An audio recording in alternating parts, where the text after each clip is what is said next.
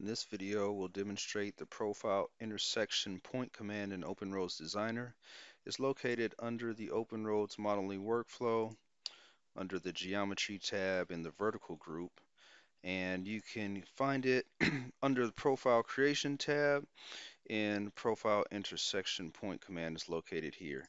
This may come in handy if you're modeling a side road and you want to get show dynamically um, where the profiles of the north and southbound features are. And so in this video I'll demonstrate how to tie into those features. So I can open the profile model of this element,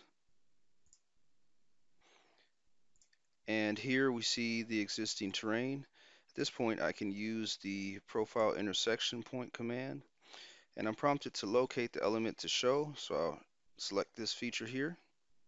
Now I want to locate the elements that it intersects and the elements that I want to display here in this profile. So I want to tie into this feature here, so I'll data point to accept it.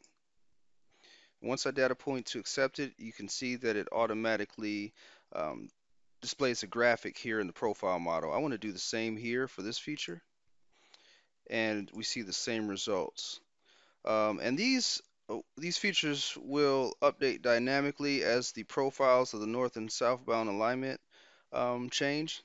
So at this point, users may want to come in and just tie in to these two features, and they can use the profile line between points in order to do so.